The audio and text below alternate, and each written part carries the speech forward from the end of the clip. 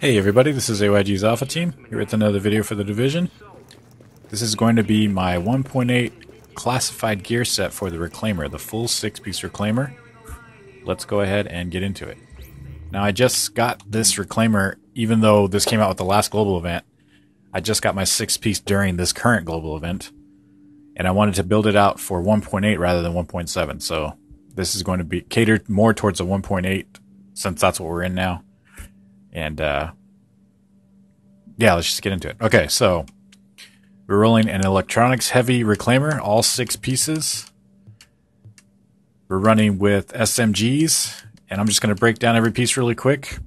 We're going all electronics, but all of our mods are going to be firearms and health. Now, with this build, it's not going to just be for healing, it's going to be for fighting too. And I'll go over that into a little bit more detail with this, but all of our mods are going to be firearms health, with the exception of one of them.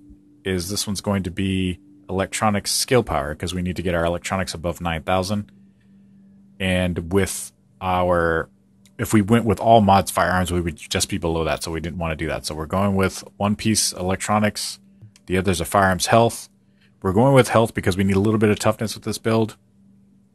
And before I forget, let's go over the set bonuses. So set bonus 2 and 3 and 4 are all the same from before. Now with classified, set bonus 5 gives you an additional 15% support station range, additional 25% support station duration, and then the 6-piece gives you 50% station health, 100% healing speed, and then with the 6-piece of talent is support station gains a 40% chance to have no cooldown triggered when it is destroyed by an enemy. This chance is increased by 20% for every 3,000 electronics. So, with 9,000 electronics, you get an additional 60% chance on top of the 40, which gives you 100%. So, anytime any enemy takes out your support station, you'll just get it right back so long as your electronics is over 9,000. And let me just tell you, with all the stamina that's being built out, with all these new builds, the electronics healing you get from this build is going to be super helpful for you and your team. So, just keep that in mind. The other thing is we wanted to do a little bit of damage on this, so we're going to be speccing into crit chance and crit damage wherever we can, and also a little bit of skill haste because we're using electronics mods with an electronics mod with skill power, not skill haste, and same with firearms because we need firearms health because we want to boost our firearms, and we need health because our toughness is super low when we spec into electronics. So that's why we're running with those. I'll go over these real quick. Health and skill haste right here. I have increased kill XP because I don't have a better chest. This is the only piece of a Reclaimer chest piece I got that was classified. And you don't really have to worry about speccing for ammo capacity because while you're in your support station, you get unlimited ammo. So keep that in mind too. Next is mask. Skill power damage to elites. I'm going to show you changes that you can make. One change that you have to make in order to run this for PvE, but you can also run this in PvP and still be super effective. That's why we went with the damage to elites here. You can go with something like burn resistance. It's probably better, but for PvE, it's going to be damage to elites. Knee pads are going to be health because we need that health. And we also are going with burn, damage to elites, and disrupt. I would rather that be shock than disrupt, but disrupt is actually getting pretty popular as well because a lot of people are using the sticky bombs now. Let's keep that in mind. Backpack is going to be health and burn resistance. Again, you don't really need ammo capacity while you're in your support station, so you don't have to worry about it too much. Health roll instead of skill power because, like I said, we don't have anything spec for stamina, so we need our toughness to be as high as possible.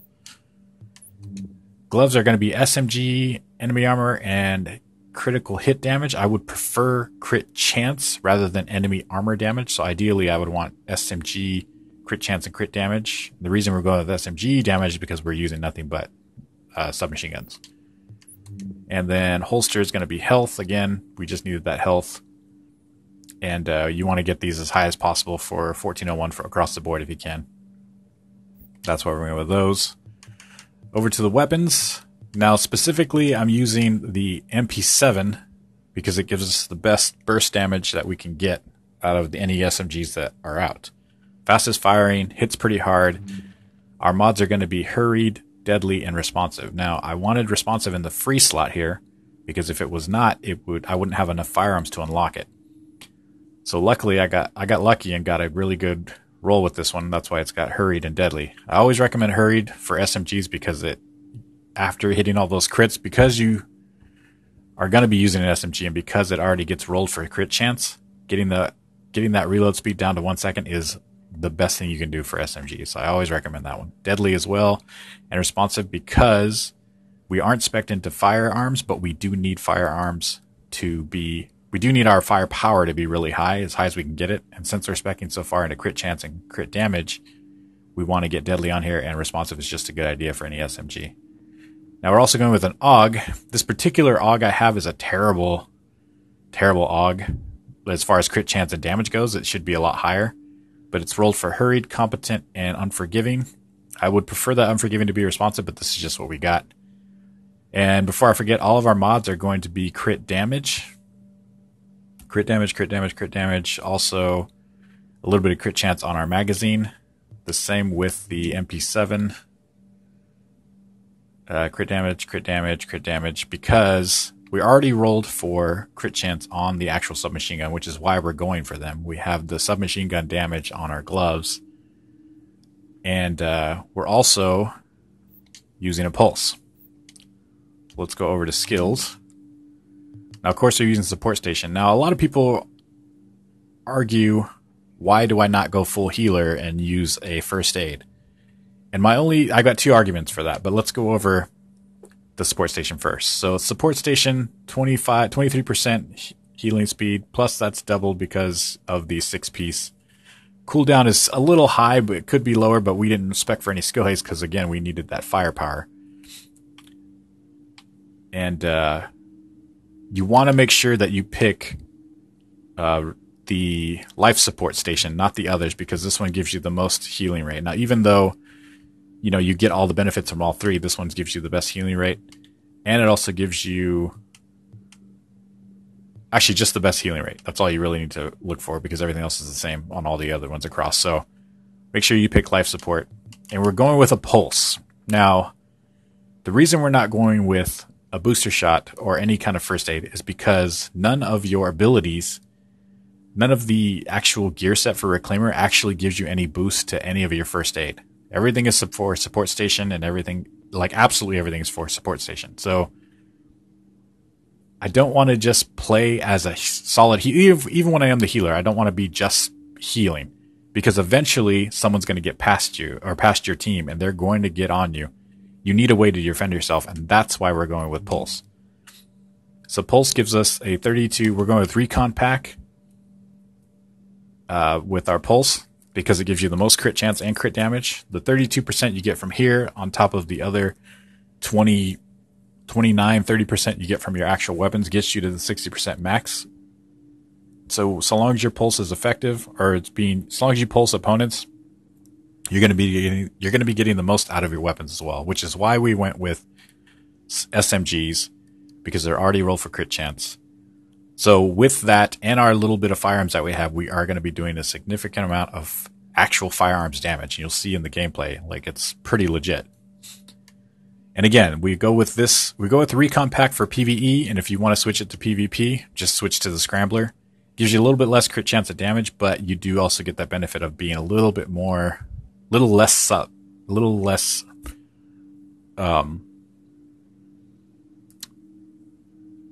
less subjective, rather, to the actual pulses that other people have. So this way you can kind of keep that damage off of you. Just another way to kind of help you last a little bit longer in PvP. Talents are going to be pretty obvious.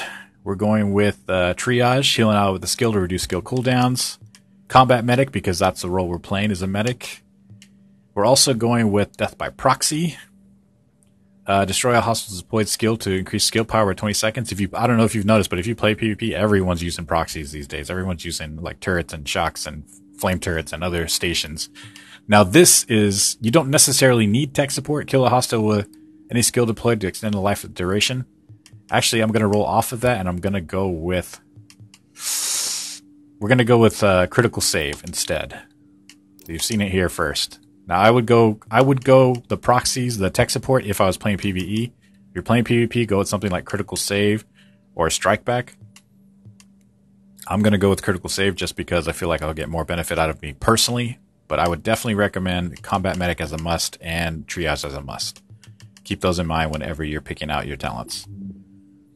And again, this build isn't a full 100% healer. We're actually going to be the best healer we can be with the support station, and we're also going to be able to help our teammates out with this ridiculous pulse and the firepower that we have. And again, we spec'd in a little bit into firearms, and the reason we have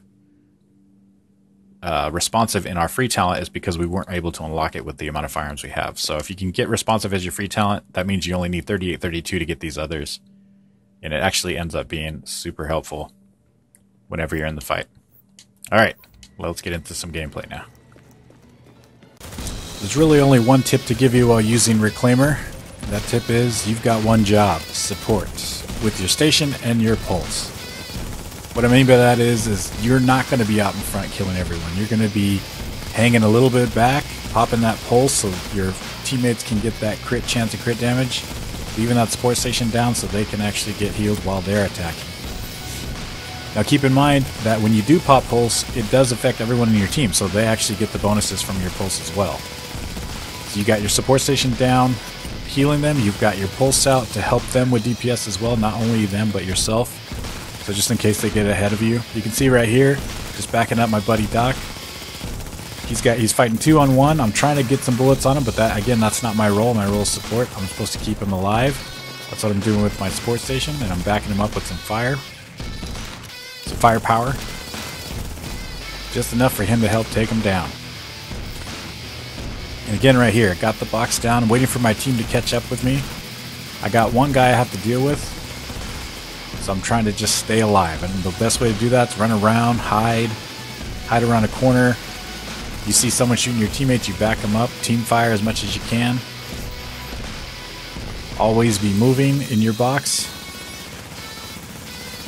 Trying to take out this shock turret, but I'm terrible at it because I'm still trying to move. This guy switches to a marksman's rifle, so now I just try and dodge him. Shooting all the tech I can, staying alive. Just enough time for my teammates to come and back me up. Now they get the support station, they get those heals, they're getting that pulse as soon as I hit it. It's all good. The Reclaimer doesn't make for a super exciting build, but it does. You are there for support. You're there to help out your team. You're there to back them up. You're not going to be getting all the glory with all the kills. You're going to be protecting yourself, and you're going to be protecting your support station, and you're going to be healing your teammates. That's what this whole build is all about. You're going to be the one helping. Your team is going to be reliant on you. You're going to be able to support them as much as possible. You can see right here, this guy goes down because he left the support station. We can only do so much from the support station. Another pseudo tip is to stay in your support station. Stay where the support is. Back up your team. Get your shots in when you can. You'll be super helpful to not just yourself, but to your team. I'm gonna let this play out, guys. I'll see you at the end of the video.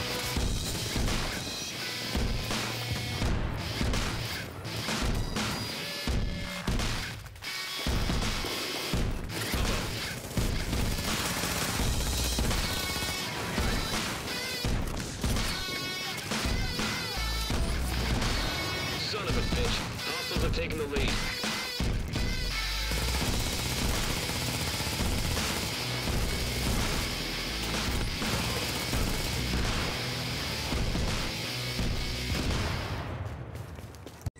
That's the fast classified Reclaimer, guys.